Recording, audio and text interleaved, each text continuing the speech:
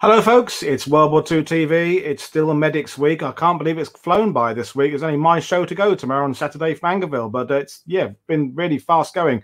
Weather's been terrible outside, so I haven't been able to do much. So I've been inside doing more research work, so that's great. So today's subject, British. We're talking at the British Airborne Medics, so the role of medics within the Airborne Division, 6th Airborne, 1st Airborne.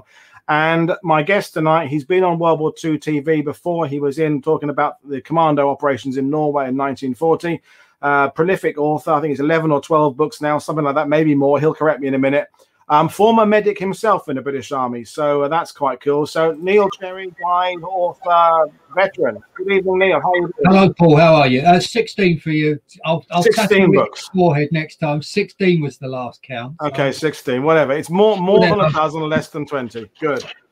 So you were a medic when you were in the army. So I don't know whether you've been following the shows we've done this week, but the thing is that there's a peculiar kind of person becomes a medic, and I mean that in a complimentary way. It's a different kind of role than being an engineer or a sniper or a truck driver. So to kind of concluding what we've been talking about this week, what kind of person do you think kind of becomes a medic? Good question, well put. I suppose in my case, the easy answer is I got sucked into it in the recruiting office. Okay. Like every other thing, I was determined I wasn't going to join the infantry, put it that way. And just to digress, I think, and to sort of answer your question, I'm sure you're aware, the recruiting sergeants, although they probably won't admit to this, they have certain quotas to fill, for want of a better word. And my good friend, who I usually go out drinking with on a Friday night, which I've had to forego this week for the Wharton and Freckleton PRA, Parachute Regimental Association, weekly meeting in the Clifton Arms, my good friend Frog Barlow, he helps train up a few young guys to get them fit to go in the army. And we always try and tell them, don't go into the infantry. We try and steer them towards, for example, the Royal Navy, the engineers. And we always say to the guys, if we can't go with them, when you get in the recruiting office and the sergeant says, I have no vacancies in that unit, would you like to join the Queen's Lancashire Regiment or whatever? We just say, no, I'm sorry, I'll go and find another recruiting office. And unfortunately, in my case, I got sucked into it. I suppose I had no real perception of what I wanted to do, but I was a bit of a bad boy in my youth, and I think we'll just better leave it at that. And I got sucked into joining the Royal Army Medical Corps. And to be honest with you, it's one of those corps where we almost get everywhere. Well, in fact, we do get everywhere. There's a commando branch. There's an airborne branch. You can get detached duties to like infantry companies, which is what has happened with the parachute battalions and the air landing battalions. I'm already started to talk, if you like. They had one medical officer and about 20 other ranks in all of the battalions. So you do get almost to see the world, and it's not like you're coming out. I mean, although I came out, I finished my time as what was known as a combat medical technician class 1, which was the top of the tree. And it didn't do me any harm. Although it didn't work in Civvy Street, those qualifications in those days didn't walk across to Civvy Street. And I never did another, and I didn't get a job in a medical world when I came out of the army. But it didn't do me any harm. I qualified as an MBC instructor, first aid, helicopter handling, Soviet skills, did all, and we did a lot of things. And I think that was the beauty of being in the medics. You weren't necessarily always tied down to one particular unit or one particular role. Yeah, bit of a chance to do different things. Yeah. And the other thing was, of course, you could sometimes sometimes ended up working in a civvy hospital. And what do you find in the civvy hospital? Lots of nurses. Indeed. Let's leave it at that. So, as with all my guests, you prepared quite a lengthy PowerPoint presentation. So we're going to go through the formation of, creation of, running of, and battles of the Red Berets and Red Crosses. So I'll hand over to you. And when I have questions for you, or when anyone watching has a question, I will dive in with a question. So when you need to move on the slide, just say next slide. And by the way, folks, thank you to some of my friends, Brian Parfitt, Richard Townsley. They've let me use a couple of photos from every few years. There's a brilliant reenactment, living history recreation of a hospital in Oosterbeek in Arnhem of volunteers who set up. Excuse me, stop there. There is no such thing. There were no hospitals at Arnhem. I mean, you know what I mean. I will prove to you in a moment. Okay, you know what I mean. A recreation of a medical facility. Okay, yeah. Yes, thank you so much. So they've allowed me to use some of their photos. That's great. Yeah. So off we go then. So I'll jump in when I need to. Thank you. So we can go to the next one straight away. Thank you. So just a quick intro into the role and history of the Royal Army Medical Corps. As you can see, we're quite a young corps, formed in 1898, and obviously we're out in South. Oh my God, I've just lost comms, Paul. No, I've still got you. No, I've got you. It's all right. I did something there, and I don't know what I did, but I've done it anyway. Obviously, the Corps saw its baptisms of fire in the Boer War, South Africa, turn of the century. During the Great War, as you say, the Corps drew to 180,000 all ranks. And as I always say to anyone else in the Army who's having a go at the medics, 2 of the only 3 men to win the VC twice are from the Royal Army Medical Corps, and not many corps and regiments can say that. Yeah. So obviously the Second World War, the changing nature and shape of warfare gave the REMC problems which they needed to solve, commando and airborne operations. So if we could just crack on. Normally speaking, this is the casualty evacuation chain that the British Army has used for many years. So you have the pointer wounded in the front line. The regimental aid post would be with the company or battalion, an infantry battalion normally. Now, then you have what's known as a field ambulance section. It's the next link in the chain through to a main dressing station, which is where the first real treatment is going to be caused. Those 2 steps, field ambulance section, main dressing station, are run by a unit called a field ambulance. The next link in the chain, they're not really suited for surgery, shall we say, a field ambulance, as I'll come on to shortly. Then you go to something known, and this is a real known unit, as a casualty clearing station. This is the place where surgery can realistically first be carried out. And then the next link in the chain is the field or general hospitals. So as you can see, if you ever say there was a hospital, a field hospital at Arnhem, they were miles away, and they were normally back in England or on the coast, certainly in the First World War, for example, or on the coast of France, like at Ile-Tarpels and Boulogne and so on.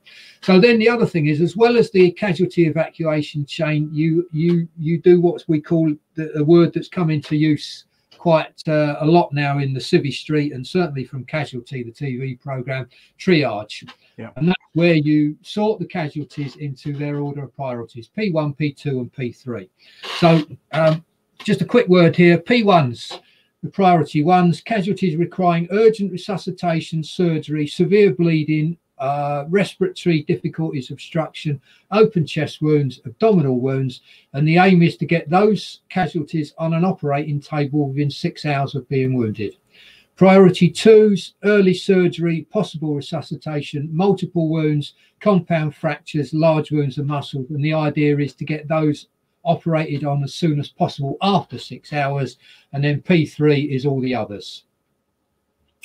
So if we could quickly move on. Yeah, so that's a brief look at the role of the RAMC on the ground, etc. And now we'll come into some of these notable dates in the early history of the Airborne Forces and the Airborne Medical Services.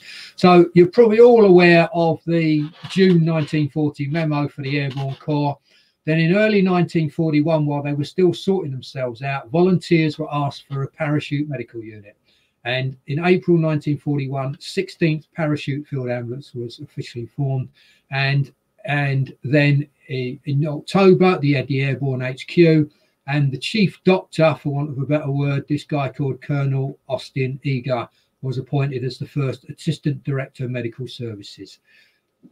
Then you come along in October 41, although slightly out of sync there, as you can see, the 31st Independent Infantry Brigade, which was training as a mountain brigade or mountainous warfare, was told it was an air landing unit, and its medical support 181 field ambulance was now told it was an air landing one. They would all go in gliders, and they would be known as 181 Air Landing Field Ambulance.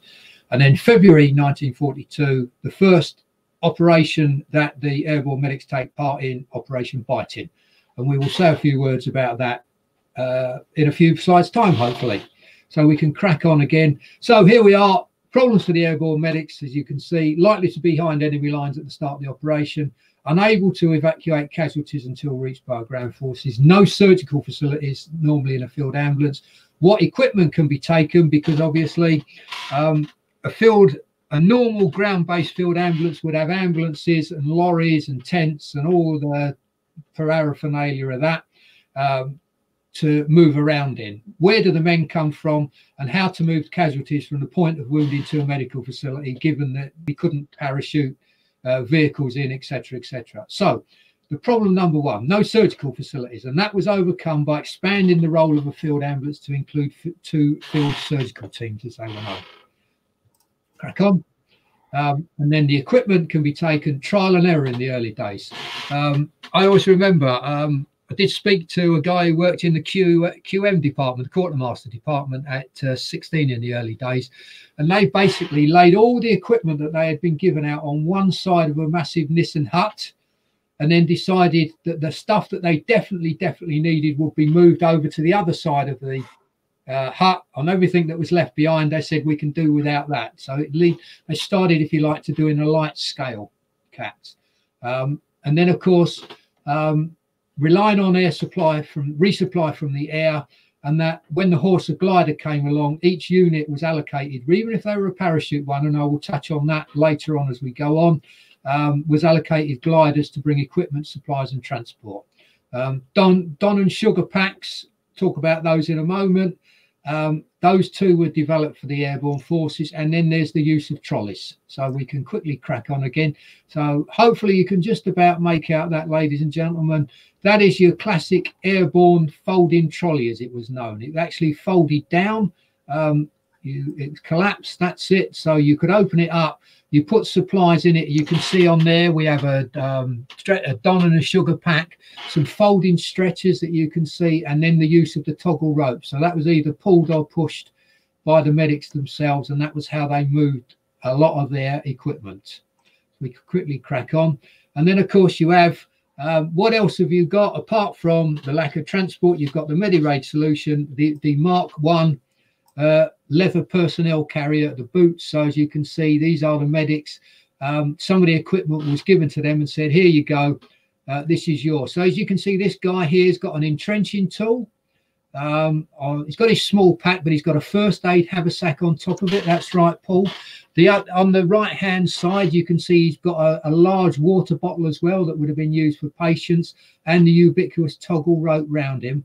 And then in the right hand side, you've got a guy, he's got the specially developed airborne folding stretcher and a blanket wrapped around him as well. And you can just about see, I can see it, round the back of his small pack, you have some crammer wire splinting that you would use to support broken legs with. It's just like thick wire that's cut down and put inside the plaster of Paris, or just wrapped around in a bandage to give support to broken limbs. Right, I'll just jump in there, Neil, because you are going to address later on, because that guy there has got a pistol. He has got a holster. We will address later on the armed or not armed role of medics. It has come up in other talks this week. We'll get to that in due course. These were training photographs taken obviously in the UK, blah, blah, blah. And this, so as you can see, we've got a medic on the left-hand side in jumping order. That was an extra £53 worth of stuff. And then obviously after landing and collecting some stuff, this is actually meant to be, if you blew this picture up, you could almost say that the middle picture is meant to be a medical officer, which is probably why he's not quite so well loaded. But he's got, as you can see, round his neck, he's got his toggle rope. He's got, between his 2 ammo pouches, he's got an Orilux lamp webbing container and stretcher slings around his neck. The Orilux lump was obviously the British equivalent of the American right-angled torch that you will know and ubiquitous with the green-coloured one, but that was the British equivalent. And then if you look, this is, as I say in this one, this man, he's a lucky man here because he's got a lot of room on his back. Good one. So you can see, got a few bits of kit there with his toggle rope and so on, but he's got plenty of room to be carrying other equipment on his back. So it was the Mark 1 personnel load carrying person, basically. And here we are again, medical officers and NCOs, etc., all sort of fitted out, ready to go, give you some idea. Majority of the stuff obviously was a bit bulky and heavy to carry, so that was why you needed the airborne collapsible trolleys. And basically all the airborne equipment, or most of the airborne equipment, was kind of lighter and more foldable, compact versions of the stuff everybody else was using. The stretchers fold up. It's not that there's anything big being particularly invented for airborne. It's just it's a cut down version. It's like the Jeeps had the bumpers cut off, things like that. It's just they take what they had already and just adapted it for the role of airborne. Yeah, I was going to sort of touch on that in a few slides' time, but I don't think I've got it. But they invented for it. Some things they certainly did invent was a lightweight aluminium operating table. Okay. And one guy jumped, the chief clerk of 16 at Arnhem jumped with that in his kit bag. Wow. Or one of the two that they took. As it turned out, they weren't really needed, but we'll come into that later. Again, you can see Cranmer wire sprints. He's got his small pack, but on top of it is what was known as the first aid haversack, which we occasionally called the Godfrey bag, for want of a better word, from Godfrey from Dad's Army. From Dad's Army, yeah. Yeah, he's got like a few safety pins and some bandages and so on in them. Yeah, if we could crack on. Now we come to, this is the real meat, the real bones, if you like, of how the kit was dropped to them. This is what was known as the CLE container, the Central Landing Establishment. Obviously, for the fighting troops, for want of a better word, these would be full of ammunition, rifles, whatever. But the medics, obviously, these were slung underneath the aircraft as well. So as you can see in this one, you've got Thomas Splints. Sorry, that bit down a bit, that's it, up a bit. That thing with the sort of, that's it. That's a Thomas Splint used for treating fractured femurs. But you've got Don and Sugar packs in there, comforts packs, a first aid medical ham, first aid haversack right at the top, blankets, folding stretchers. And can you go? Yeah, I was going to say, if you went that way, yeah. You got the water bottle again. So these were the things, and these were carried underneath the Dakotas. So they would, in theory, land pretty close to where the guys had gone. Hopefully, in one of them, you'd find a couple of collapsible trolleys, so you could get all your equipment together. And obviously, with the medics, were actually allocated their own planes. So all of the sections should land together, and then RV round the containers, get the kit sorted, and then go to your own rendezvous points. Yeah, and for those watching, for most operations, the parachutes were color coded, so it would change per operation. So for one operation, it might be blue would be ammunition, red would be medical, green might be medical, engineer supplies or something, and then they change it each time. So that's so that when you are there on the battlefield and you see a parachute come down, you know by its color what it's likely to have underneath it, in theory. Okay, we can crack on to the next slide. So this is something that the Boffins came up with, and they called it the Dom pack, the dressing pack. And this, in theory, held enough supplies for up to 10 patients' dressings. So as you can see in there, this again is something that Paul alluded to, but in here they came up with what this pack actually contained 56 compressed 3-inch bandages. So they compressed the bandages down for space saving. And again, compressed triangular bandages, the triangular bandage, which was the all singing, all dancing. You can always use a triangular bandage for virtually anything in the British Army.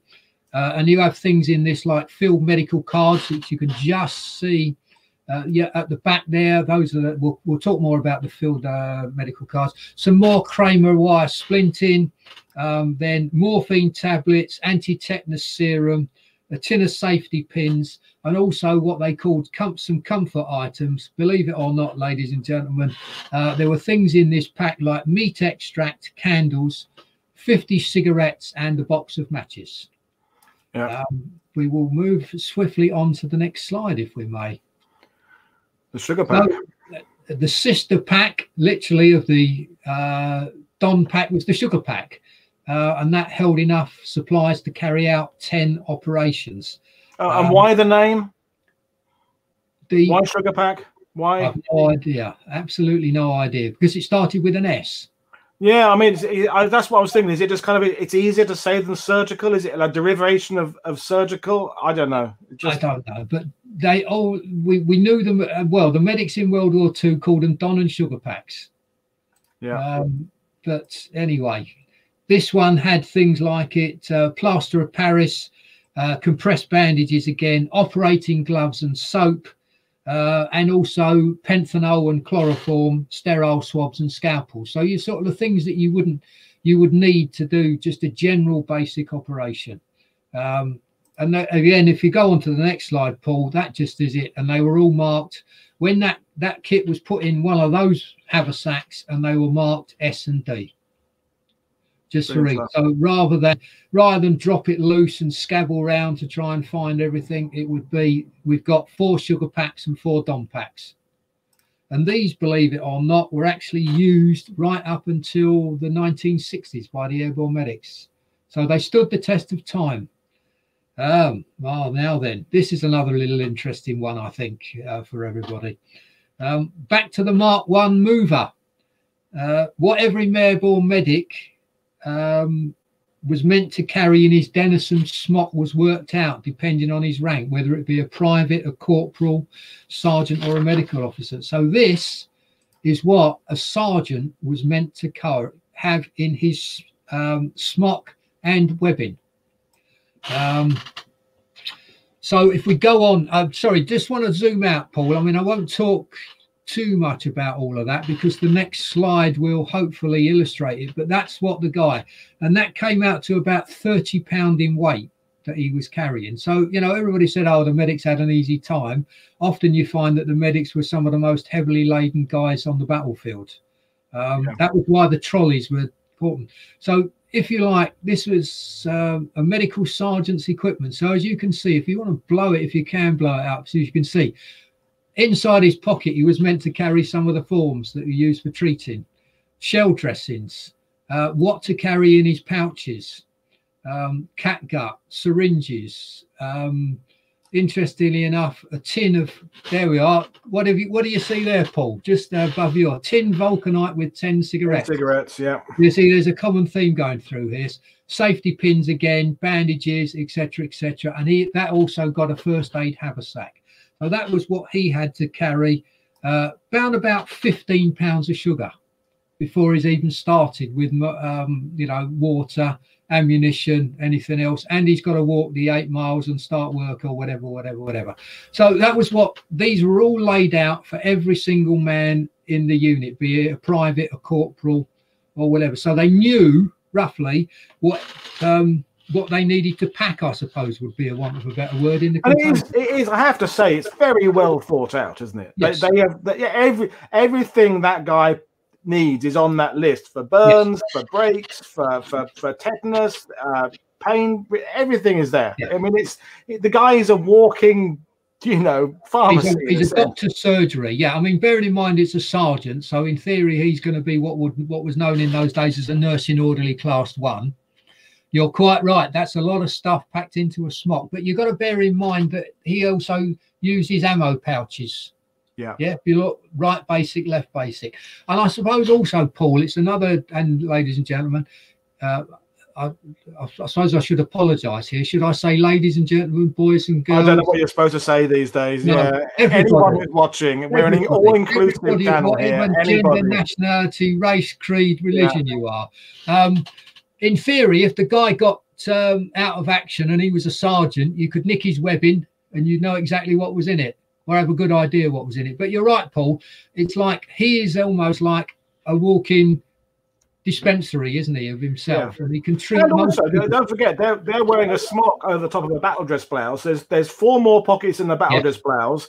There's 2 shell dressing pockets on your trousers, and your pocket on the front, and your knife pocket, and you've got the 2 internal pockets on the Denison, the 4 external pockets, and of course there was that bit at the back. You could cut into the double folded bit and make the poacher's pouch at the back under your arse to put in your jumpers or soft gear in there. So, you know, in my old days, Airborne reenactment, you couldn't get a lot of gear in Denison Smock.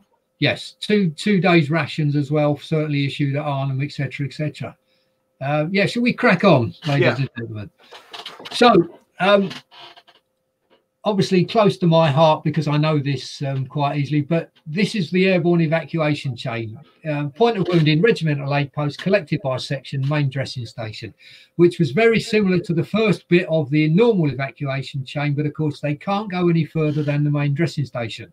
Because, say, for example, at Normandy, they were all right. They were only 5 miles potentially from the coast or so. So potentially they're going to be able to evacuate casualties on that day. But at Arnhem, for example, which is, yes, always room for more cigarettes, unfortunately. Yes, we'll come on to that, my friend, Mr. Carr. The main dressing station, 64 miles behind enemy lines at Arnhem. That was the worst operation. Rhine crossing 10 miles or so, but you're relying on the ground troops coming up to be able to evacuate casualties. So therefore, the main dressing station, the MDS, now became key in the casualty evacuation chain for the airborne medics. So we've done some of the problems, where we're going to get the men from, and basically the first one, the 16th Parachute Ambulance, they relied on volunteers. For those of you that been in the forces, certainly the Army, the units used to do what was known as Part 1 and Part 2 orders. Part 2 orders was like the unit ones to say it will be sports afternoon on Wednesday. Corporal Smithers has now been promoted to sergeant, but Part 1 orders would be things that have come down from above, and certainly in Part 1 orders that went to every single medical unit in the UK was, we are forming a parachute unit, will you like to volunteer? And some of the men stepped forward. I know Jeff Stanners, I'll mention his name later, met him many times, a really, really nice guy. He was in a ground-based unit. He hated it. He wanted to get out. He actually volunteered to try and be an air gunner in the RAF. And they said, no, you can't do that, but we'll send you to the parachute unit if you like. So he did. So in 1941, he went to Hardwick Hall, as it was, which is where the unit formed up, which was where obviously they did their World War II equivalent of P Company. So as well as the appeal, there was a poster, and of course there was the added attraction of getting £1 a day parachute pay. Yeah, which is pretty much every veteran I spoke to said that was the big temptation. Yeah. So that's quite a nice poster, as you can see, and the guys, they never really were short of volunteers, although they did press gang people, as we'll come on to a little bit later on. Other airborne medical units were converted to airborne ones by being what I call specially selected. So 133 Parachute Field Ambulance originally started as 133 Field Ambulance. There'd been a pre-war TA unit from Croydon, just outside London, part of the 44th Home Counties, and I've realised we put Davidson there, a mistake that I never spotted. Got Davidson instead of division, so I'll apologise profusely, ladies and gentlemen, there. And after El Alamein, it was told it was being converted to an airborne one. Some of the guys left, but others stayed all the way through. But there were, by the end of the war, less and less originals, for want of a better word. And that was also followed by conversion for 127, 181, who we've mentioned, 195, 224 and 225. They were all basically converted, relying on a nucleus of men from the original units. And as I said, each airborne infantry unit had a medical officer and up to 18 orderlies attached, which helped in their regimental aid post. And then other units, say, for example, the 22nd Independent Parachute Company, the Pathfinders for the 6th, they had 5 medics. They didn't have a medical officer, but they had 5 medics and so on. And it's worth at this point, Neil, mentioning the word medic, because the word medic wasn't used by the British originally. It was the nurse, orderly. We kind of borrowed that from the Americans, and now it's accepted that we call across medics across the board. But it's an American term, isn't it? Yes, indeed. And they were, I mean, certainly in some of the films, you will see them called orderly. Yeah. That was what they were called. They were called NOs, nursing. In theirs is the glory, the 1946 Arnhem thing. They call out orderly, don't they? They do indeed. Yes. But in later in Bridge Too Far, I'm sure they probably call out medic, if anyone, because that's just the change of language. Yeah. Yeah. Anyway, so apologies, ladies and gentlemen, for using Davidson, but we used orderlies on there. So anyway, moving swiftly on, I shall go and give myself press ups later when this is over. You do it. In that, yes. And then obviously the transport situation was until relieved by the ground troops. The airborne medics relied on the fitted for stretcher jeep for transport, and also the Mark 1, as we say, leather personnel carrier. Although I will say this, ladies and gentlemen, stretcher humping, as we used to call it, is hard work. You try carrying somebody who weighs 14, 15 stone for a mile. It's hard work. But that was the good thing. The Americans, those wonderful friends from across the Atlantic, came up with the Jeep, the general purpose vehicle. We decided to use it, and by, as Paul has said, by a few alterations, it was able to get in the Horsa glider, and each medical unit was allocated a number of these which came by a Horsa glider, be they air landing or parachute. And as you can see, there's a picture on the right hand side taken from the airborne medical mock-up in Oosterbeek at one of the reenactors. My old mate from Essex there, Nobby Clark. I go back with 30 years or something with Nobby. Oh, you mean Nobby, who lives in Braintree, my friend? Southend. Yeah, Southend. Anyway. Well, Prittle is where he actually lives. Just to digress, ladies and gentlemen, I mean, strictly speaking, what they are doing when that vehicle is actually probably against the Geneva Convention, because the vehicles that are marked for medical use and gain the protection of the Geneva Convention need to be permanently marked, like the example on the left-hand side. Yeah. I just digress because 46, you see the 46 on the rear bumper, that off the top of my head is the number for the Light Regiment Royal Artillery. Yeah, I think so. Yeah, but that illustrates the fact that they were pressed into service, and yes, that ability to convey wounded became well, we're going down a rabbit hole of what went wrong with Arnhem, but in the end, artillery obviously wasn't always where it wanted. So jeeps that were there to tow artillery ended up becoming used by the medical personnel because that was of a higher priority. But that's as far as we're going to go down that rabbit hole. Yes, I think so. Let's crack on. And again, here we have the ubiquitous Medics Jeep, fitted for stretchers. You could actually put 3 stretchers cases on it, 2 at the back, 1 across the bonnet.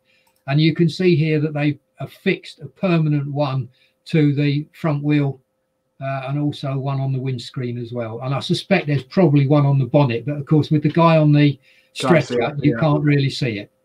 That picture was taken in Normandy.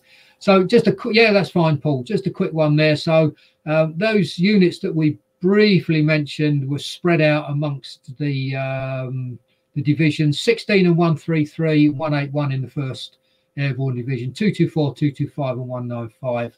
And then in the 2nd Independent Parachute Brigade, 127 field ambulance. And the idea was that basically it was one field ambulance was support the brigade. So 16 supported the 1st Parachute Brigade, 133 the 4th, and so on and so on. And then just to, I apologise that there's a lot of terms in here, but to me, this is a field ambulance is not an ambulance that drives cross country. It's a name described to use a mobile medical unit that treats wounded soldiers very close to the combat line.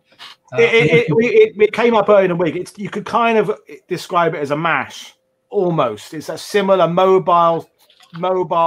Yeah, except of course the field ambulances are not normally scaled for surgery. Yeah. You could almost argue that our equivalent of the MASH is almost a CCS, a casualty clearing station, which is normally tented and 8 miles or so behind the front line. But anyway, field ambulance, normally, as I said, 1 infantry brigade and 1 section supporting each battalion. There was usually 4 sections in a field ambulance, about 200 all ranks, with a number of doctors and a dental officer, but no surgeons. That, of course, is a ground-based field ambulance. So if we crack on. And I'm showing off that I did 3 years of Latin at school. Ambulance comes from ambulare, the Latin word meaning to move about. So it's, we think of the word ambulance associated with the vehicles we hear go woo woo down the streets. But of course, its original meaning is mobile. It means moving about. Because the idea is a field ambulance would obviously be aimed to be sort of a mile or so behind the front line, and if the front line moves forward, you need to move as well with the front line, and so on. Everybody else moves forward. So a PFA, parachute field ambulance skeleton outline, for want of a word. I apologise. There's a lot of words in there, but in a big handfuls, a headquarters who ran the MDS with one of the sections, and 3 sections going out to one of the 3 battalions in the brigade, 6 officers, 35 other ranks in the MDS, although that will be reinforced by one of the sections to have extra manpower, so another 20 men into the MDS, 20 to the sections who are going to move the casualties from the regimental aid post to the main dressing station, and then a number of other attached personnel, as you can see. A Royal Engineers, 1 sapper, believe it or not, and his job was to make coffins and repair the stretchers. The service corps to drive the vehicles. The unit did have a number of vehicles, but obviously the majority of them, certainly at Arnhem and at Normandy, came in what we would call the seaborne tail. Yep. So when the unit was relieved, they would, because the idea of airborne forces is, I'm sure many of you are aware at Normandy, for example, and I'll touch on it later, they fought on as ground troops until September. So you needed the ambulances because you've gone, once you're on the ground, in theory, you've gone from an airborne unit and relieved, should I say, you've gone from an airborne unit to a normal ground-based field ambulance, and you need to have your own transport. Obviously, so there was the drivers, there was a dentist and 1 other rank to look after the men's teeth. He often acted as an anaesthetist as well. The dreaded PTI to keep you fit, and the Aldershot comic caterers to do the cooking. So these are just to give you an idea again of what a guy might look like once he's on the ground, devoid of all his parachute paraphernalia or landing paraphernalia, and that's the classic Demerson smock, isn't it? Enough said. And there's that nice color image there of the the pouch for the light, the lamp. Yes. Yeah. Moving on. Now we come to the classic. This was quite a popular item to volunteer to carry, and it was known as the Medical Comforts Pack. And as you can see, it's got it came with such nice things as a paraffin stove and paraffin, meat extract. Brandy, for example, that metal flask has had brandy in them, corkscrew can opener, meat extract, and if we go to the next slide, please, this is one that I really like showing to people, and then one of the most essential items in the comfort pack, 5 tins of 50 cigarettes. I think in these days of health and safety, something would not be included today, but you've got to realise, I think it's a different world back in World War II, and nearly everybody smoked. And that was often what the wounded were given. If they couldn't be treated, whatever, they'd be given a cup of tea and a fag. And there's tea in that. That's tea. Just to point, that's tea ration there. Tin of tea. You'll find these are the tins of tea. That's tea there. That's the meat extract, and there are 10 tins of tea. No, that's a tea ration there. Definitely. Yes, that's the tea. But also, I know that. The chief doctor at Arnhem, Warwick, recorded in his diary that 181 smuggled an entire tea chest of tea onto one of the gliders, which was about, I don't know, but do we see tea chests anymore? Good guy. Only in skiffle bands. Skiffle bands at the base. Broomstick, string. Yeah. But I think it held something ridiculous like £50 of tea. Just while we're on the subject, the question just came in. I'll do it while it's there. Did the British mark medical staff helmets with a red cross? And generally, the answer is no, isn't it? But occasionally, I was going to agree with you. No. You see it occasionally with Canadians with the turtle helmet in infantry. And you do occasionally see airborne helmets with a red cross, but I'm not sure if they aren't kind of post-war.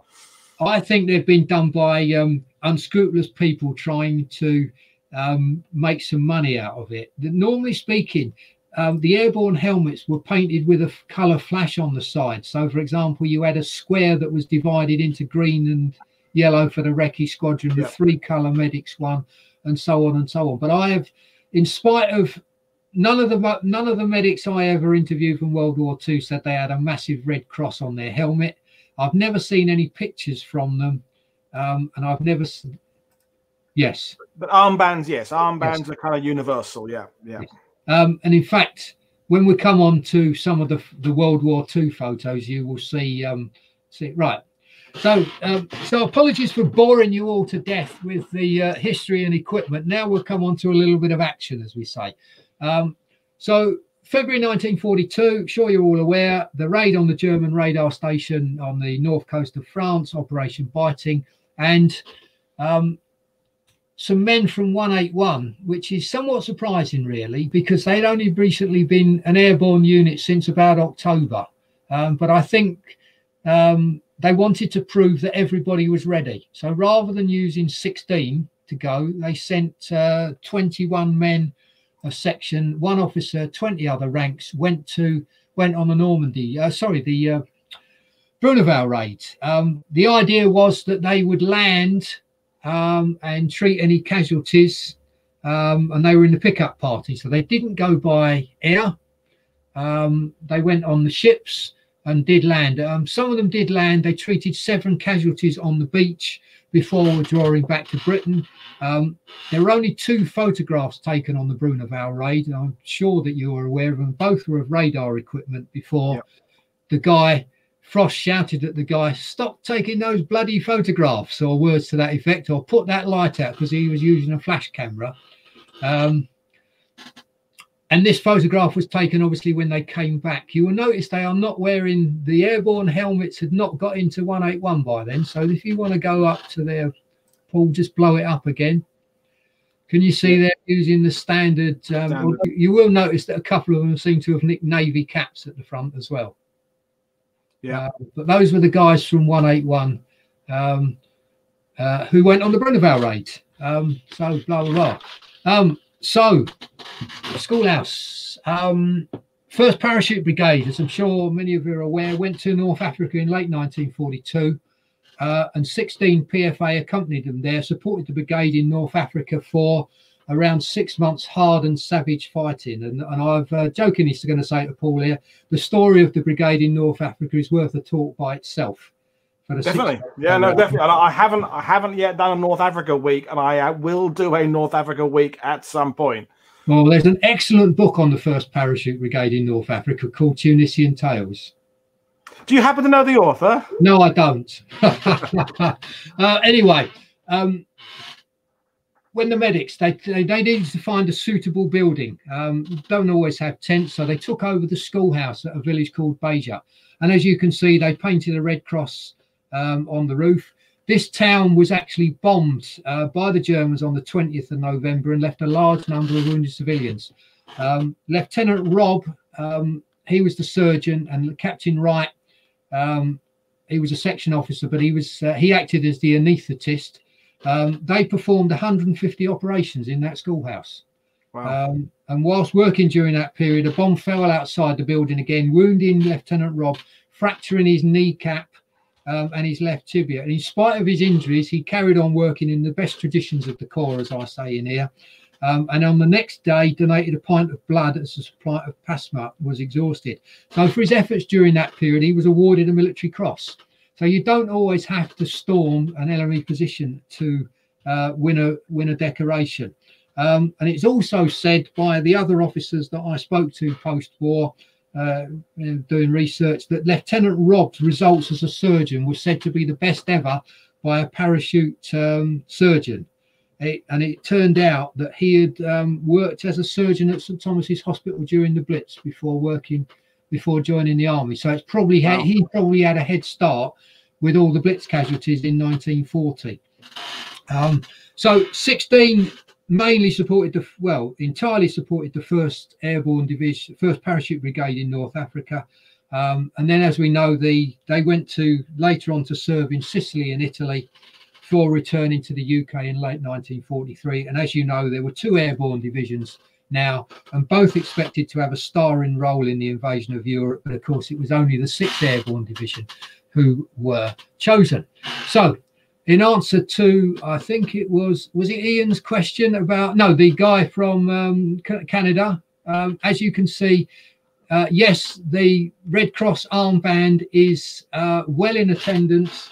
And to make it official, they actually have to have a stamp on them which says Army Medical Services, which unfortunately you won't see in this photograph. The other thing I would quickly point out, and if you could just zoom in on the left-hand side of the screen, please. So first of all, just to bore you briefly, this was the first time that the invasion stripes were used, the black and white stripes around the aircraft. So you can see they literally were painted on with bricks. And the other thing is, you can see the medic here. Again, how many of them are smoking? The answer is nearly everyone. This medic's wearing a life jacket, and you can just see his pistol holder underneath it, believed to be 224. So these are chatting with their aircrew just at RAF. I believe this was taken at RAF Harwell. And as if to illustrate your point earlier, you can see his Denison smock is bulging there with gear. I think he's got stuff in the poacher's pocket inside there. So, and so you can tell how laden that they are. Yes, absolutely. So once on the ground, suitable buildings obviously have to be found because you haven't got any tents. And 224 shows a farm not far from Ramville and Pegasus Bridge. This farm is still there today. I'm sure you drive past it quite a lot, Paul. I do, yeah. Yes. Yeah. Although most visitors who go to it probably drive past it without realizing, because it's well hidden from the road. Yeah. So that was a picture there. Can we go to the next one, please? And again, I apologize for the pretty nasty quality of this, but it's a rare photo. It's one of the only photo I've ever seen of the MDS of 224 at Le Mezil. And as you can see, 3 casualties on the Jeep there. And also, it's obviously they've had the link up, because in the background you have got a crap-act or ground-based ambulance, for want of a better word. So there, if you like, is the difference between the airborne medics and a ground-based unit. The ground-based unit have nice ambulances that you would come to recommend at the back, and then the medics have got a Jeep. Yeah. So we'll just crack on. So this is the farmhouse again. And in the grounds, if we could go to the next one, Paul, as well, there is a plaque behind glass, which says basically the main dressing station of the 3rd Parachute Field Parachute, I do apologise, was established in these farm buildings from D-Day to D+13, during which time 112 major operations were carried out and 822 serious casualties treated. And the field ambulance is amazing, isn't it? That they are insane, those figures, aren't they? Yes. You're looking at, and that's not the 3 months. That's just D-Day plus 2 weeks. That's yeah. I mean, yeah, amazing. And by the way, the Canadians watching, there would have been Canadians treated there, because that was 3rd Brigade. So, the 1st Canadian Parachute Battalion, they'd have been taken there. So there is a Canadian connection to that particular field ambulance. As I say, and this is, I would imagine that this plaque is probably one of the least visited in Normandy. Yeah, and I was going to stress, it is private property. That location. Yes. You have to, you can. The owners are accommodating, but you have to kind of contact them in advance, or not. It's down a private track. So yes. But yeah, if you make an arrangement to go there, they are very accommodating. But you can't just turn up there with a busload of people and expect to get a great welcome, because it's private. And you won't get the coach down there anyway. No. So before we move on, could you just go back one? Yep. So on that plaque, it says something like the field ambulance itself lost 4 officers and 63 other ranks, which is a bit, when you say lost, that is actually killed, missing and wounded. So they weren't all killed, but even so, that is still in the field ambulance a 37% approximate casualty rate. So 1/3 of the unit has been lost in 13 days. Yeah. Right. Yeah. So, as I sort of alluded to, I'll try to point out earlier, the last of the airborne medics, the last of the airborne medics from the 6th Airborne Division didn't get back until England till the 7th of September 1944, back in barracks that full day. During the 77 days that the 6th Airborne Division had been engaged in Normandy, a total of 7,132 casualties were admitted by the 3 field ambulances of the division. So it's about that's about just under 100 a day in simplistic terms. Not all were airborne warriors, but the majority were. And just to end this brief subsection, a few more numbers.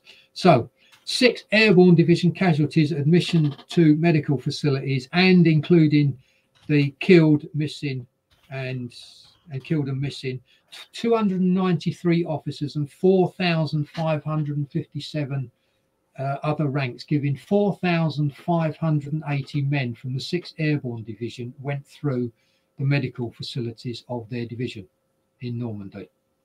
4,850. They also treated 101 officers and 1,781 other ranks from other British formations who were probably in the area and just happened to be brought there. They also treated 4 officers and 38 other ranks from the Royal Netherlands Brigades who were fighting in Normandy. 3 German officer prisoners and 284 other ranks, 287, and also 62 French civilians, giving a total. So that's where the 7,000 come from. And as I said, the division itself suffered 4,850 casualties, including 1,170 killed. So obviously, as you can see, the 6th Airborne Division definitely needed a period of rest and recuperation before they would be fit to take part in future operations. So there is no way they could have gone to Arnhem realistically. Anyway. Definitely, and it's worth mentioning, although it's a bit of a side rabbit hole again, that the 3rd Parachute Brigade on the James Hill, he went back with a third of his men. He lost 2/3 of his men in Normandy. So they had been sitting on that ridge, holding that eastern flank for 3 months, and. Yes. We tend to focus too much on Pegasus Bridge, Melville Battery, and the excitement of the first day at the expense of the next 3 months of just sitting on that same area and trying to stop. And we weren't moving. The Germans weren't really moving. It was just a holding operation, but it's overlooked. And we should cover that in future shows. Neil Barber, of course, talks about it a lot in his books, but we will do a show at some point about the British Airborne holding that ridge for 3 months. I think it'd be a really good one. Yeah, we can crack on. Right. We're up to Arnhem. Yes. More of a training photo, but I've called it loading for Arnhem 44. So as you can see, a ubiquitous shot of a Jeep being loaded into a Horsa glider, but more to illustrate the point that the 2 field ambulances at Arnhem had 6 Dakotas each, 12 parachute aircraft. They also were allocated 6 gliders each. So they took in 6 Jeeps each. 6 Jeeps and trailers, 4 350cc motorcycles. This is 16, and 5 125cc motorcycles, 133, again 10 parachute aircraft, 6 gliders, 6 Jeeps, 6 trailers, 2 350cc motorcycles, and 3 125 motorcycles. And then obviously 181 Air Landing Field Ambulance. Obviously, as their names sound, they had more gliders. They actually had 12 gliders allocated to them, and they took 8 Jeeps and 4 trailers and 5 125cc motorcycles. So in total, for Arnhem, there were 12 parachute aircraft, 24 gliders, 20 Jeeps, and 16 trailers. And just in the 3 parachute units, the 3 airborne units, 31 officers and 371 men approximately, because numbers are. But there were in total about 600 medics who went to Arnhem, because you need to add in all the ones who were allocated to the infantry battalions. Anyway, let's quickly crack on. So apologies for this, the world famous shot that I'm sure many of you have seen. Once they landed, the 3 parachute battalions, the 1st Parachute Brigade went off on their tasks. The Air Landing Brigade was going to act as the security force for the next lift. And the majority of the headquarters and the support troops stayed around the Renkum and Wolfhazer area, and 181 had to set up what was known as the divisional main dressing station. And 181 set that up in some houses in Wolfhazer on a road called the Duitsekampsweg. This was only a temporary location, as they were meant in the medical plan to move later to Arnhem and occupy the municipal hospital. This famous shot that is used in nearly every single documentary on Arnhem to illustrate wounded or fighting at the bridge was actually taken outside number 9 Duitsekampsweg. You've got George Cormack on the left and John Ireland on the right. I'm going to show my age here now. George Cormack, met him a few times, and he was actually an entertainer and professional dancer in Civvy Street post-war. Wow. Very much for an airborne warrior. And he actually taught Danny Kaye how to do Scottish dancing for one of his films. Well, there's a rabbit hole there, isn't there? Wow, yes, but no one's probably ever heard of Danny Kaye. But anyway, that house is still there today. The doors are still there the same. And if you ever drive down the Duitsekampsweg, it's number 9. And on the gate posts, and they are Dutch, and I've never really wanted to argue the point with them, but on their house are 3 words, and they are Het Oude Veld Hospital, which means the old field hospital. But I don't want to argue the point with them because it's their house at the end of the day. Yeah. We can quickly move on. So we spoke briefly about field surgical teams, and this is, and normally speaking, the idea was that one unit would work and the other one would be at rest. Because believe it or not, that was the other thing, is you can't, surgeons cannot operate 24 hours. Well, they could, but then they need a period of rest, if you know what I mean. So the idea was that one team would do a 12-hour shift while the other one would rest and then swap over. So this was again taken in the Duitsekampsweg, and this is the so-called off-duty team of 181 on the same day, the 18th. You've got the surgeon, Captain James, on the right hand side with the traditional officer's hand on hips pose. You've got a padre there as well, as you can see, holding his helmet. Yes, I don't think you can see a red cross on that, but he certainly is red. And as I say, out of this there's 8 men in that photo. Two of that photo would not survive to see England again, and the other 6 would not see England until 1945. Wow. Could you just zoom in for a moment, because here's another good friend of mine on the right extreme left hand. Yeah, that guy there, George Aldred with the braces. He lived in Luton, a very, very nice guy. I met him several times, and I remember one of the best stories he ever told me was that when they were working on this day, they brought a guy in who'd been wounded with a very, very nasty abdominal wound, and they found out that his intestines were like out of his stomach, blown up by balloons. So they did their best to sort him out, treat him. And George said to me, he said, I didn't think that guy would ever survive, and we end up putting him in the P3 holding section, the priority 3. They operated on him because they weren't that busy at the time, if you know what I mean. Normally speaking, I think he would have gone to the back of the queue, but George said he didn't think that the guy would survive the night. And he lost track of him, and then he was going to Arnhem for the commemoration one year on the dreaded Harwich to the Hook line, and he got talking to another veteran on the boat, and it turned out that was the guy they operated on, and he'd survived another 40 years. Brilliant. So small world, and just another little personal story to illustrate this. But if we wouldn't mind cracking on to the next one. We're going to show you now, ladies and gentlemen, a few of the German photographs taken on the 20th of September. Again, one of the more, you probably will have seen them, a lot of them, but I'm going to talk more about personal stories. Again, you can quite easily see the Red Cross armbands on those there. If you could zoom in with the guy with holding his face bow around his neck, 2 hands, please. That's the guy, yeah. So this is on the Utrechtseweg, just down from the Skernord, MDS Crossroads, as we call it, in Oosterbeek. The guy holding his face veil was my good friend Jeff Stanners. He had been in North Africa. This is he'd been a member. He'd been attached to the 1st Parachute Battalion, so he'd already been through the fighting in Arnhem, and now back in Oosterbeek on the 20th of September. Just zoom back out a minute. I'll come back to Jeff. I just want to say, if you notice, you've got a German Schwimmwagen on the right-hand side there. So this was the time, a couple of days, well, the next day, if you like, this is the 20th. So the 4th Parachute Brigade was still struggling to get into the Oosterbeek pocket. And the British had not really garrisoned this road, which is why these photographs were able to be taken on the 20th of September. So look, if you don't mind, ladies and gentlemen, seeing as he was one of the first airborne medics that I ever met, Jeff Stanners, I'm going to say a few words about him. After this photograph was taken, he smuggled himself back to, or was released by the Germans and went back to working in a medical facility.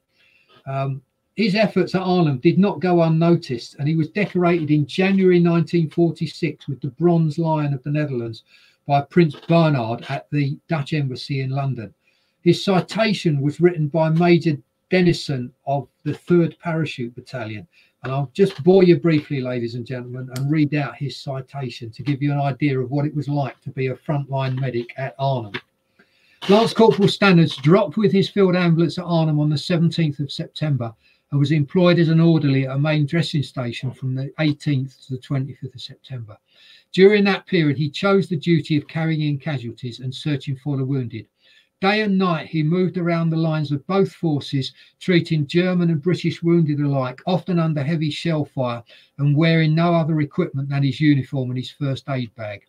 On one occasion, when German mortar fire was causing casualties, he went out to collect a wounded German SS officer and continued working in the open until he had carried 4 other wounded as well into his main dressing station. On the night of the 20th, 21st of September, he went through the German front line to an isolated British position where he treated the wounded and helped the worst cases back to the MDS. On many of his journeys, he received shrapnel wounds of varying severity until by the 24th of September, he had been hit in 37 different places. Good grief. He persisted in dressing his own wounds until ordered to have fuller attention, when a dressing of his wounds by a senior superior officer lasted for 2.5 hours. He could have walked across a road to regain his own lines at any time, but remained with his wounded and was evacuated as a prisoner of war into Germany on the 25th of September. Despite his wounds, he never ceased in the hazardous duty of looking for wounded, and many men of both forces owe their lives to his devotion to duty and his great personal courage. Good grief. 37 times wounded. My God, what a guy. North Africa. And believe it or not, ladies and gentlemen, he actually said to me, a mountain where they fought in North Africa called the Jebel Mansour was worse than Arnhem. Wow. Well, let's move on, shall we? Yeah. So again, apologies if you've seen this. Another classic shot of from the Utrechtse. This is a batch of walking wounded from an overspill facility close to the dental surgery. The other things I'd like to point out here is here's the field medical cards. That's it. The guy, right, you can see 2 of them there, one under there, and that is like their treatment card. So when they come in, they are documented to say you are 1, 2, 3, 4, 5 Private Smithers of the 1st Border Regiment, and you have a shrapnel wound to your hand. And it will detail where he's wounded and what treatment he is being given. And when that gets up, and obviously when he's treated again, it's all added to the card. So that remains with him when he goes through the casualty evacuation. It's your patient notes that you have in hospital on a clipboard at the end of your bed. We just zoom back out a second, please, Paul. And then you'll notice just at the extreme left-hand corner behind the man, that is the signs that they were included in the packing equipment, flags, and they would be tied or a tack sign to show you that this is, so they could be turned round if you like. That's a triangle, so you would point to where the medical facility was. So that's pointing to my right. Yeah. So that means that's where the medical facility is, and obviously, and it's worth mentioning that, because when we had the question about did they have marked helmets, and the answer is no, they did have lots and lots of ways of identifying facilities that were a very regimental age posted. So they, you see it in the equipment the reenactors have. They sort of follow those pennants and flags of varying sizes to put on vehicles, put on doorways, put on fences, and so there's a clear intention to identify that this place is a place where aid is being given. Can we just pause there and let me tell you another story that I hadn't intended to tell, but this is I've just thought of it while we've been going along. Colonel Warwick, the chief doctor, he was a lot of the time based in Hartenstein. So those of you that have been to Oosterbeek, you know where the Hartenstein is, and it's about 200 yards from the MDS crossroads where a lot of the medical facilities were. And I remember him saying that when he walked down there in the dark, or often in daylight as well, he would walk down the middle of the road carrying a Red Cross flag on a pole. And if he went at night, he would make sure he made as much noise as possible and shouted out "Arzt," which is the German word for doctor, ARZT. And if he got challenged, he would often reply "Hull," as in Arzt Hull. But I'll leave it there. Nice. You've got it. Yeah, you've got it. Yes. Let's quickly move on to the next slide, Paul. So again, roughly the same area. The guy on the officer, obviously with his shirt and tie and his Red Cross armband, that's Sandy Flockhart, the dental officer, and they're obviously moving to seriously wounded cases.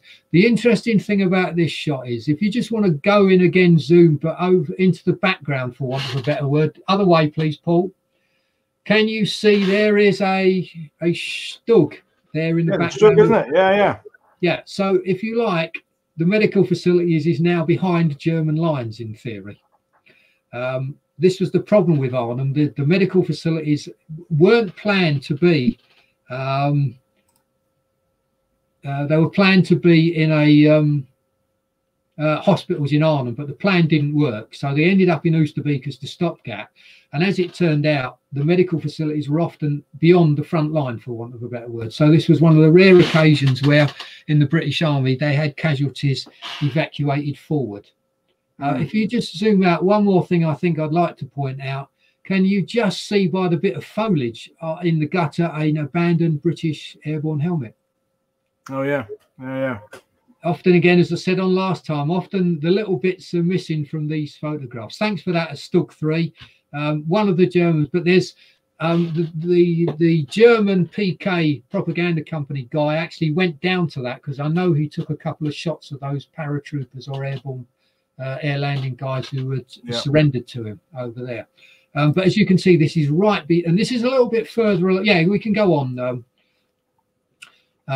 This is a little bit further along the road towards Arnhem, and these are evacuating the guys. Now, the guy at the back of the stretcher, there, which looks like he's, as you can see, that is the guy smoking, Paul. To the right there we are. That's Frank Calliope, whose face you can see has just been obscured by a puff of tobacco smoke. Now you will notice that there's quite a number of them are smoking. There's at least 2 smoking in this photograph, as I can see. It wouldn't surprise me if there were some others. Believe the guys in the back with the Schwimmwagen again are from the Kampfgruppe Moller, the German engineer support to the 9th SS Panzer Division. And just for anyone who's really interested into the medical wounding, for want of a better, the man on this stretcher that you can see that Frank Calliope's carrying has probably got an abdominal wound, because he's in what we call the W position with his legs up, because it takes the pressure off your stomach. Oh, right. Yeah. I was wondering what was going on there. Yeah, you've got your feet flat on the floor, on the stretcher rather, and your legs up, and it takes a bit of the pressure off your stomach muscles. But they're obviously being marched off into captivity.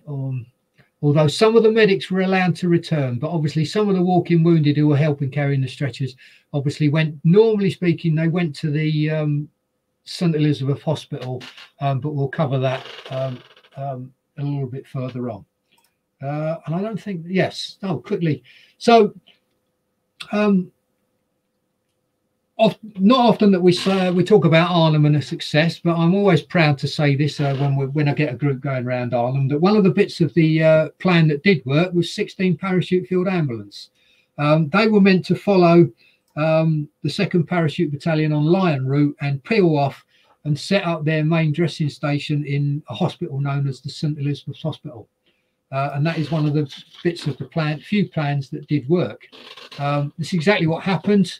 By about 8 o'clock in the evening of the 17th, they had arrived, and the Dutch doctors there offered them space, wards, facilities, and operating theatres. An absolutely ideal location, if you think about it. And then that night, if you want to zoom back out again, I've just used this photograph for 2 reasons. Obviously, that night, the busload of Germans debussing in the entrance and was hit by the Piat from Victor Dover's C Company of the 2nd Parachute Battalion. But the main reason I do that, the following morning on the 18th, John Batley, one of the medics of 16, who I believe is still alive. Well, he was the last time I spoke to him, which was only a few months ago. I haven't heard he's dead. He hung that homemade Red Cross flag out of the window using a sheet. He did tell me he used jam, but I'm not really sure about that. He certainly got something to make a big Red Cross flag out of it. The hospital actually was overrun on the 19th, and the majority of 16 PFA who were working there were marched off, but the 2 field surgical teams and some other medics were allowed to stay. And then other medics, those of you who have been to Arnhem know that there was a lot of fighting went on in the streets around here, and some other medics who were present were allowed to get into the hospital and were allowed to stay.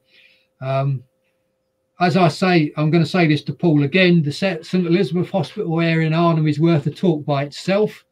And for tonight is enough to say that the last medics left here on the 13th of October, 1944, nearly 4 weeks after arrival. Yeah, I took some footage there. I took some when I was there in November of 2019 with Colin. We took some footage. I could do a show about Queen Elizabeth's, and we took some footage. It's only just round the corner where Urquhart hid. It's just absolutely up the road. Yeah, so a lot to see around there. So I've got footage I can use, or I could send someone like Edwin who lives nearby to go there and film for me, whatever. But can I just finish the Arnhem section with a few numbers? Exactly how many wounded the medics treated at Arnhem will never be known with any certainty. But out of about 12,000 men who went to Arnhem, 2,400 came back. 1,485-ish were killed at Arnhem or died of their wounds in the coming weeks, which left around 6,500 as prisoners, and it is for around 3,200 of these were wounded. 3,200 in German care.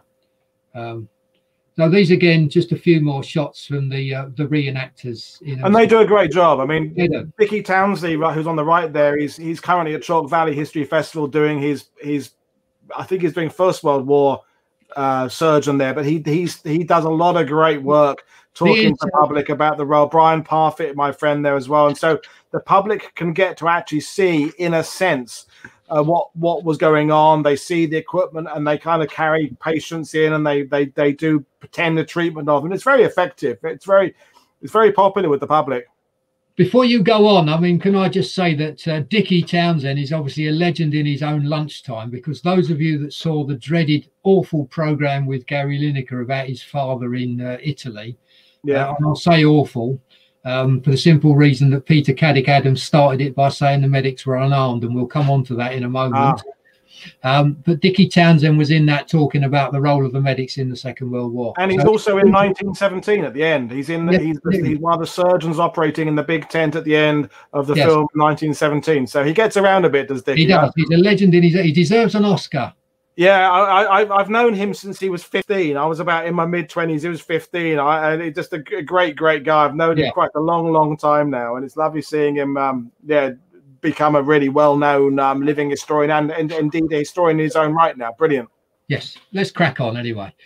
So again, that's as you can see, there's we go back one, Paul. Again, you see there, these are the panniers as well that were used by the main dressing stations, bought on the gliders. Cherry berry. Oh, hit that like button. Anyway, let's crack on anyway.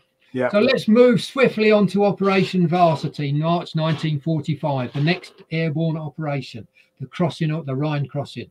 Again, this subject is worthy of its own talk, but some of the failures from Arnhem were learnt instead of being dropped round about 64 miles behind the front line. No, in front of the front line, 64 miles in German territory. It was about less than 10 miles, and the link-up was expected the same day. The ground offensive, as we know, started just before the airborne drop. Well, no, not before, the previous day, not at about the same time, about 10 hours before the drop and the landings, one of the most successful airborne operations of the war. So there were no hospitals in the area, unlike Arnhem, and so buildings were annexed for use. And this is a picture of the MDS of 195 who had taken over some houses near Divisional HQ. As you can see, it's just doing a bit of a blood transfusion there. Or a intravenous drip. I'm not sure it is a blood transfusion. 224, for example, used a church and took over the vicar's house for its field surgical teams, and 225 used a farm near the edge of their DZ. So again, it's like a case of finding a biggish building, and farms, schoolhouses, churches. Those are the sort of things, because you need the ability to. You can't just have them in a well. You can have them in a house, but look at Kate DeHorst's house. She ended up with about 300 people in her house, and the medics ended up walking on stretcher handles to get across because there was no room on the floor. You need space. You need to be on a kind of a junction as well, crossroads or something for movement and and you need to have basically and an MDS normally has a reception, treatments, minor treatments, major treatments, and evacuation. Lots of space. Yeah. Let's crack on. So, casualty evacuation at Varsity using German prisoners. So as you can see, there's the medic, got his Red Cross armband on again. We're using the Germans to bring in some of their wounded from Varsity. Stretchers, by the way, were not normally in short supply. As each glider, regardless of its load, was meant to carry 2. So somebody would go around all the gliders that had left on the drop zone to pick up the 2 gliders. A PFA. Can we go to the next slide, Paul? Because I just want to point out again, that guy is in the spot. He's got his padded out big arse. Yeah, big arse. He hasn't got a big arse, folks. He's got stuff shoved inside. Does my bum look big in this? Yeah, exactly. Yeah. So here's again is the medic supervising on, I believe, is one of those dreaded airborne folding bicycles, which can sell for anything from around £1,000 to £5,000 these days. A parachute field ambulance was allocated 12 folding bicycles, and an air landing field ambulance a massive 130. Although I know that I never heard of any airborne medic riding an airborne folding bicycle on operations, but obviously this guy did. Anyway, shall we crack on? So you'll be pleased to hear, ladies and gentlemen, that we are coming towards the end. So I just thought I would throw in a few things called airborne medical myths.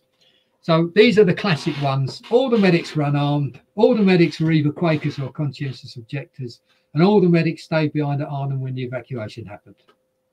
Airborne medical myths. So if we could quickly go on, Sam. So the medics were unarmed. The Geneva Convention allows medical staff to be armed for the protection of themselves and their patients. And as you can see, the official war establishment tables for a field ambulance includes the following: 123 pistols, 12 rifles, and 31 Sten guns. Need I say any more? Obviously, that was their war establishment. You will get not everybody carrying a weapon, as I will come to. But there's the fact is that the medics were unarmed. Let's move on to the next slide, please. Fred Budd from 181 Air Landing Field Ambulance in Italy. They say a picture paints 1,000 words. I will say no more. Both of them got a pistol. So generally speaking, with the medics were normally given a pistol, with the rifles and the Stens being given to the drivers of the Royal Army Service Corps. So we go on to there.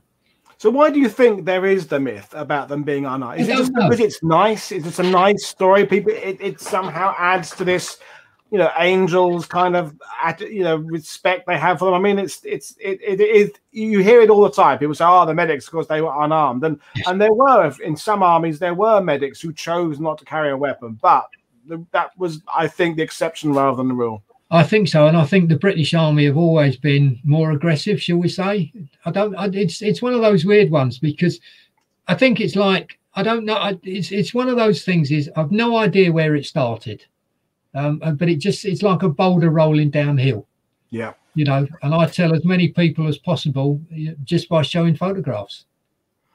As I said, someone said it right earlier. I think it was Sheldrake said it. It's protection of yourself and protection of your patients. Is that, yes. You know, I mean, very rarely do you get medics doing, you know, bayonet charges against enemy machine gun positions. That's not what we're saying. We're saying they're carrying a weapon for defense. Yes. That's it. And you're quite within your rights. If an officer came up to me when I was serving and said, Sergeant Cherry, I'd like you to take you and your section and go and assault that wood over there. I said, I'm sorry, sir, we're all wearing Red Cross armbands and we're not allowed to do that. Yeah. And he can't charge me, blah, blah, blah. This again is, I mean, how many people have seen this photograph? I would suspect nearly everybody. Taken actually at the back of where we were before with George Cormack, with and the field surgical team in Woolfazer. Yep. And if you zoom in on it, Paul, he's got Midge Mills by the grave of Trooper Edmund. And as you can see, at this stage of the game, he is clearly wearing a pistol holster. Yeah, and we covered his story, that the death of that trooper there was covered in the Woolfazer show from whatever that was, September last year, with Joe Hook and Edwin Popkin. So go back on World War II TV, search Ambush at Woolfazer, and you'll have the story about how that photo came to be taken. So all the connecting of the dots of the shows in true World War II TV style. And it's got to be said at Arnhem, certainly, that towards the end of the battle, the medics were ditching their weapons because it was such close quarter. You know what I'm saying is they weren't in a safe area, and they did rely on the protection of the Red Cross armband and flags. And then just to show it was happening in the 6th Airborne Division as well, you can see two medics. One of them smoking yet again. You see, he's armed with his wood capstan non-filter, but both of them have got lanyards around their neck, and obviously you can clearly see that one of them is carrying a pistol and a Colt 45. I look at, because he's got the twin magazine pouch, which is a very rare bit of British kit. Because we think of the British carrying revolvers, but a few guys had either Browning HBs or in this case, I think a Colt 45, which you had to stretch. I'm being a bit geeky. You had to stretch the holster in water to make the canvas big enough to accommodate the kind of the wider barrel of a Colt 45, but it would take one. Yeah, and those twin pouches are like hen's teeth these days. Well, although they make repos now, but the original ones, I mean. Yeah. So I'll just say those three pictures, I think, paint 1,000 words taken in 3 different areas of operation. Yeah, good to have photographic evidence. So, yeah, now the conscientious objectors is a hot one, because I think I've been guilty in the past of giving out misinformation about this. So I'm happy to be corrected. So hopefully these 2 slides will be of interest to you. So Quakers and conscientious objectors. Yes, I will concede this point, but 1st Airborne Division, approximately 630 medics went to Arnhem of 6, and there were 6. So what's that, 1%? Yeah. And the 6th Airborne, but in the 6th Airborne Division, there were lots more. So this is why I concede the point. But when you say lots more, what do we know? What percentage? If you'd like to go on to the next slide, please. You know me, I cover all bases off. Yeah. Right. So regretfully, there isn't a great deal of information about the men in the 195 air landing field ambulance, but certainly I'm going to stick by this in the parachute courses. So 158 men went through Ringway as conscientious objectors. 5 went to 127, who served obviously in the Mediterranean mainly. 2 went to 16 and 3 to 133, which is the 1st Airborne Division. So if you look at that, 80 to 224 and 53 to 225. So if you look at 224 being about 200 men, but let's call it 300 by the time you add in, that's entire World War II, so you have losses. But let's say around about a third of 224 was a conscientious objector. Yeah. And if any of you are really into it, you can tell a conscientious objector because his number starts with a 97. Yeah, someone just mentioned that. Brad. Oh no, Yeah, no, Paul Reed said that they had the special numbers. So No, so that's true. They have a different number. They were my good friend Mr. Reed. They were allocated. They all start with the number 97, which was allocated to the non-combatant corps. And there's certainly a guy at Ranville whose name escapes me at the moment, but he was a conscientious objector because he's got a 97 number. What's the truth, Neil, about the fact if they were conscientious objectors, they didn't get the same pension the other guys got? I was told that years ago by someone in Normandy, and it's one of those things I've never actually bothered to go and check out. Do you know if that's true or not? I've never been asked that question before, and I'm going to give you my answer when I don't know. I've absolutely no idea. It's just shooting from the hip without any real basis, and it's my own personal opinion. I would have said no because they were in the British Army. Well, that's what that's where I was always confused, because someone said because they were conscientious objectors, if they had stripes, it was an appointment, not a rank, and there was something to do. They weren't actually part of the British Army. They were in on some kind of loophole, and they didn't get the pensions, but or their widows didn't get the pensions or something. There was something I was told where the pension system was less fair for them than it was for other people. But I confess, I've never wanted to look into it. The conscientious objectors were not meant to be promoted, so they weren't actually up as a corporal or whatever anyway. But I hear what you're saying. Yeah. If someone knows the answer to that and wants to fill it in, if there's probably is someone out there who's a pensions expert within the British Army and say, yes, they were a different category or they were the same. So if you know that, folks, get in touch with either me or Neil and we'll And also the other thing, unfortunately, is I met many more medics from the 1st Airborne Division than the 6th Airborne Division. And there were only 6 in the 1st Airborne Division. So the chances of me meeting one of them, and I didn't, was. I mean, obviously, I'm a Normandy guy. I've never met a conscientious objector veteran from the 6th Airborne Division. So, and again, I would wonder whether they would be joining the same kind of associations and going on the same trips if they were differently motivated. I don't know. I've had many people talk about how brilliant they were. They're the sort of people that wouldn't want to go back, in my view. Yeah, that's what I've had people say how great they were, but I've never met one. But again, I could go and ask Mark Worthington at Pegasus Bridge Museum whether he's ever met any over the years, because if a veteran's come to Norway, they've been through that museum. So I might ask him next time I see him. So has anybody signed the visitor's book with a 97 number? Yeah, 97 number. Yeah, interesting. Yeah. Okay, so here's the last myth. All the medics stay behind at Arnhem with the wounded, as portrayed by Sean Connery in the film A Bridge Too Far. And the truth is, 1 officer and 30 other ranks came back. So about 5%, 95% casualty rate. I mean, I normally only included the units where guys came back from, but I put 16 on there just to show you that nobody from 16 came back at all. Yeah. 3 from 133, 10 from 18, and so on. And that's the 31. Interestingly enough, the 21st Independent Parachute Company took 5 medics with them to Arnhem, and 5 came back. Brilliant. Yeah. So, and they, of course, weren't Jews, and they didn't have Scottish names. That's another rabbit hole for another show, isn't it? Yes, Pathfinders and Jewish volunteers and stuff. Again, the difference that the 22nd Independent Parachute Company in Normandy is a different system to the 21st. But yeah, that's another subject for another day about the variety of people inside those units. But we're not going to go down that subject today. We'll do that another day.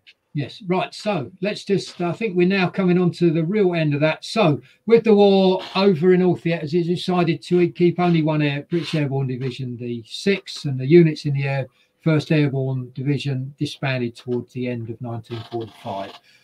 Eventually, the airborne forces reduced that only 1 medical unit was needed, and that was the 127th Parachute Field Ambulance, which had been with the 2nd Independent Parachute Brigade in the Mediterranean, and they became 23 PFA, a number it retained till it was disbanded in 1977 when they disbanded the 16th Independent Parachute Brigade. There was, interestingly enough, still an airborne medical element after that, which was known as the Parachute Clearing Troop, of 16 field ambulance, sort of like the same number that was used in the Second World War. And they went down south in 1982 in the Falkland Islands. And then as a result of the Falkland Islands, obviously, the government decided that perhaps disbanding the airborne forces or their support units wasn't such a good thing. And then 24 PFA was reformed after the Falklands, although they are now, they in turn have been disbanded, and they are known as 16 close support medical regiments. And one of their squadrons, believe it or not, are 16, 23 and 181. So some numbers there, a little bit of history going through. Yeah, there's a bit of lineage there. I like it when they keep those traditions. So yes, well, yeah, just a shameless bit of non-publicity for myself. Red Berets and Red Crosses came out in 1998, I think. Sold nearly 3,000 copies now. And if anybody, and I'm not forcing anybody to buy a copy. I've agreed with the publisher that this is the last time. We're not going to ever reprint Red Berets and Red Crosses. And there are about 50 copies left in the bunker. So once that 50 have gone, that will be it. That will be another book that you will pay fortunes. Well, and there is a link below in the description, folks, to buy that book. I didn't put a link into Arnhem Surgeon, but yeah, I would recommend any of Niall's books because they're worth getting. And there's some people who seem to buy every single book I ever recommend. So I don't know what's happening to their libraries. I'll get sued for the damage to their floors of the weight on their shelves, but whatever, it's good. So yeah, that's just the next slide, and I think it's called The End, isn't it? Yeah, and yeah, as we said, because someone was saying that they want to contact you about some photos of the aid stations in Varsity. So yeah, you're on Twitter, you're on Facebook. The links are there below. And as we've said on many shows, it's nice to continue links and create contacts and meet new people, because none of us know everything. You know a lot, but I'm sure, like everybody else, there's things people can send you. There's information they can share, and we like making contact with people. But it's good. So brilliant stuff. Well, I hope I've bored you all to death, and that's an hour and a half of your lives that you're not going to get back again. I think people have really enjoyed it, Niall, and I've certainly enjoyed it. And you know how to present the story. You went through the formation, the training, the equipment, and then went through the battles. And as we said before we went live, any one of these things we talked about, we could expand on. We could just talk about the role of the work in Arnhem. We could just talk about Normandy. There's potential. If people like this show, we can go into more detail in a future show. So there we are. So, as far as I'm concerned, I'll have you back whenever you want. Are there any questions, or have I blinded everybody? I think, well, someone just said that every time they think about asking a question, it comes up, the answer comes in the next slide. So I think you've pretty much anticipated. But if there are any questions, Colin's off for a pint now. So right. you kept Colin's attention. I'm just going to say to me what we've got coming up tomorrow, and then I'll come back and say goodbye to you. So Airborne Medics Week ends tomorrow, folks, with my own presentation about Angeville Plan. That's at 2 o'clock in the afternoon UK time. So before the Wales game, don't worry, you aren't going to miss that. Well, I'm going to be guiding you around the village of Angeville, talking about the 201st Airborne Medics, Robert Wright and Kenneth Moore. I'm looking forward to that. It won't be live footage because the reception there is too bad and the weather's going to be terrible tomorrow. It's footage I took 2 days yesterday, high definition footage of the drop zone of the village. That'll be great. Join me for that. And then Battles at Sea Week starts next week. But right now, it remains me to say thank you very much, Mr. Cherry, for joining us. Thank you for inviting me. No, we loved you. Paul Reed loves you. Di Donnelly loves you. John Carey loves you. Everybody loves you. It's been a great presentation. What can you say? Checks in the pub. Good. Well, I'll let you try and go to the pub. And for those watching, don't forget to share what we're doing on social media. Don't forget to check out our Patreon page. Check us out on Facebook. Check Niall out on Facebook, Twitter. Niall is his account on Twitter is underfollowed. It needs more people to follow him. And as for me, I'll be back with you tomorrow afternoon from Angeville Plan. So thank everybody for Thank you for watching. I will see you all tomorrow. Cheers, everybody. Bye. Bye. Yo.